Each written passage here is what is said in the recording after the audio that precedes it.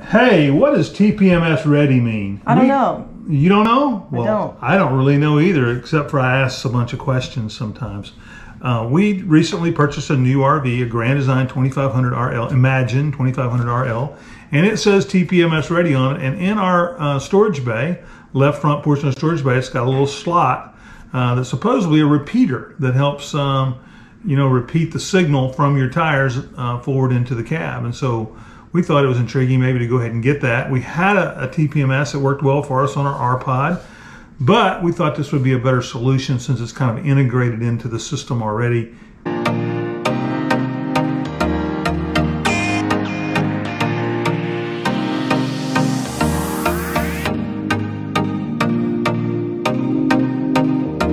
It uses the same app that you can use to open your slide and so forth. So we thought that was a good idea. So we're going to give that a try. So in this box, the Tire Linc box from Lippert Components, we're going to unbox it here and show you what comes. So we kind of poked a hole in it earlier because it was sliding around the back of the truck. But anyway, so when we open it up, there is you see two things here. Once this is the repeater, and this plugs right into the pre-wired module that's in the 2500 RL. And this is what the alert system, and you put this in the cab of the truck or the tow vehicle, and it'll send an alert to this, and when it goes off, you can check your phone and find out what's going on once you set up some parameters and so forth. So let me pull this out. There's that module. Now inside here, there are 4 valve stem covers that have neat little barcodes on them, number one, and they also are what sends a signal to the repeater, which sends a signal to your phone telling you what your air pressure system is. And there's a USB charger for the alert system. There's also a couple of wrenches. This wrench helps you lock it in, and this helps you unscrew it and maybe change the battery if you need to on the valve stems. Here's a couple, and then it comes with a couple of little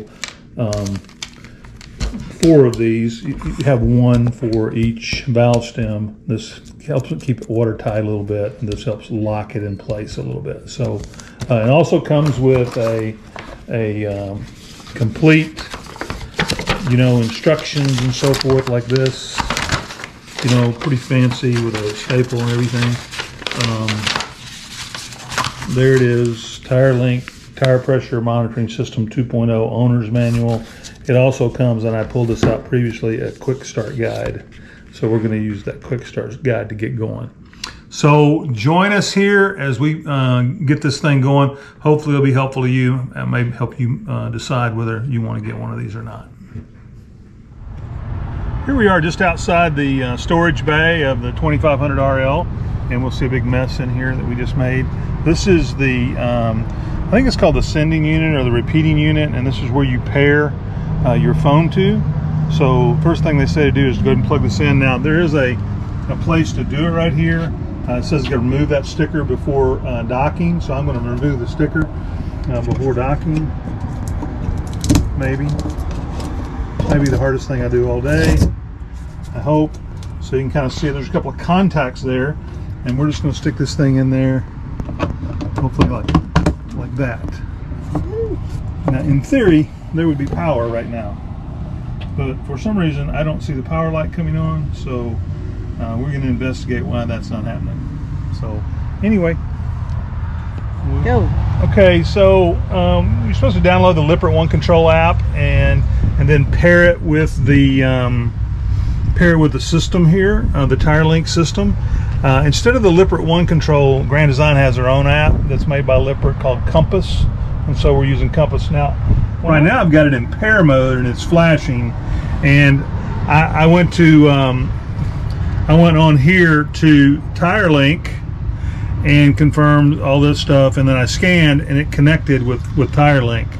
So it's now connected. Now it says to set up the coach, and by setting up the coach, I think what it's talking about is I've got to put the valve stem covers on now. So we'll do that next. So we kind of went away prematurely a while ago. We hit low power mode. We set up coach. We go to travel trailer, confirm, and then you pick the number of axles you have, 1 axle, 2 axle, 3 axles. So we have 2 axles. Confirm, and so select the tire that you would like to start. So front axle left is where we're going to start. We're going to continue. Screw the tire sensor onto the stem of the tire. Sensor detection can take up to 90 seconds. So we're going to do that. And then I'm going to put this little lock nut on here first. Glad you're getting down here and getting my dirty fingernails.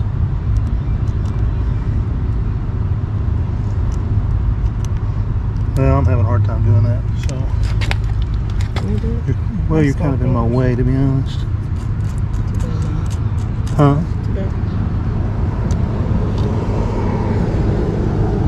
We'll try again.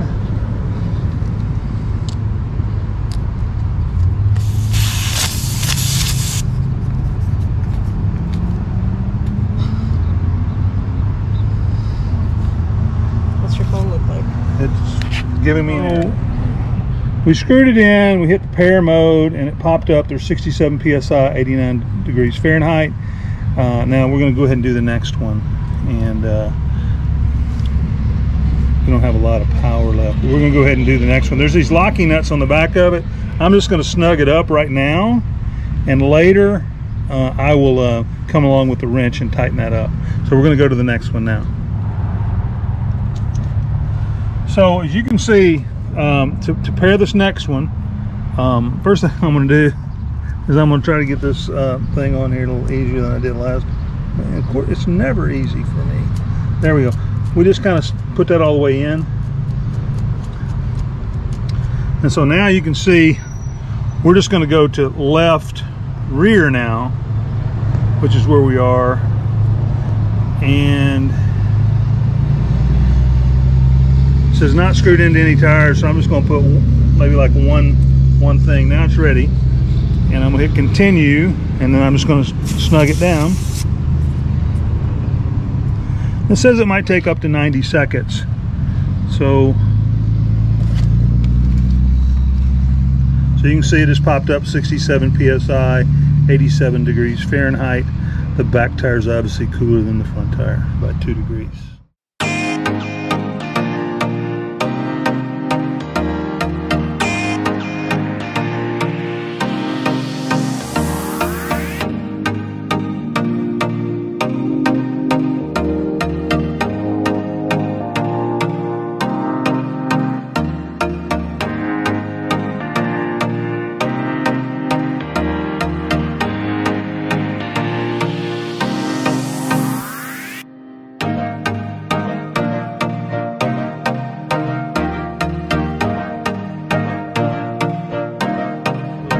So this is the alert indicator. What this does is you can have this in the tow vehicle with you, and if there's an alert, a problem, it will send a notification to this, an alarm, and it will let you know to kind of check it out on your phone. I guess it could just send it to you on the phone, but it's kind of a backup here. I mean, you could use this without this. You probably have the phone up the whole time anyway, right? Well, we probably will, but you could use. You don't have to have this. Is the point. There are some systems that don't have it. So the first thing you're supposed to do is hit that, and a red button's supposed to come on, and it's supposed to blink 3 times. That lets you know it's charged enough. Okay. And then once we do that, we're supposed to hit the pair mode on the repeater until we see it rapidly going. 5 seconds or something like that. 1001, 1002, 1003, 1004, 1005. Now it's blinking. Now I'm supposed to hit this again. It's blinking rapidly. You're supposed to do that, right? And then it's supposed to, I'm supposed to hit it again, I think.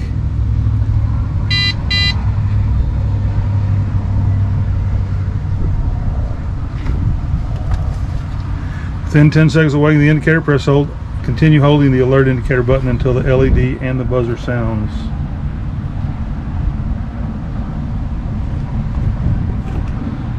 I'm not getting a sound.